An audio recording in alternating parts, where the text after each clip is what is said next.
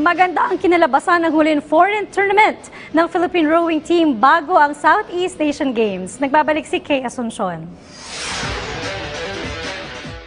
Improving ang sinasagwa ng Philippine rowing team patungong Southeast Asian Games. Sa katatapos lamang na 2019 World Rowing Coastal Championships, nagkasya sa ikawalong pwesto ang tambalan ni Giovanni Delgaco at Melka Jan Caballero sa Coastal Women's Double Sculls katapat ang 31 kalahok. Kapareho ng kinahantungan ang karera ni Chris Nevares sa Coastal Men's Solo Event sa loob ng 45 rowers sa mundo. Bagamat taliwa sa sasalangang standard event ng national team sa SEA Games ang kanilang nilahukang coastal event, nakatulong pa rin ito sa paghahasa ng kanilang kakayahan. Nabigyan din ng mas magandang boss yung aking mga atleta.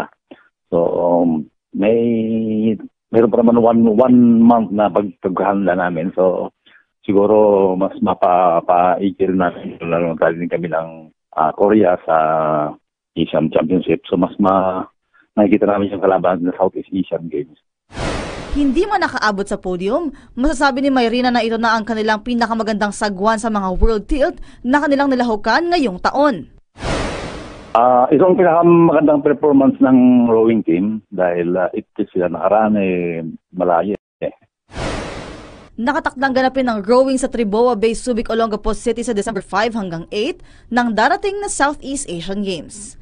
Kay Asuncion, PTV Sports.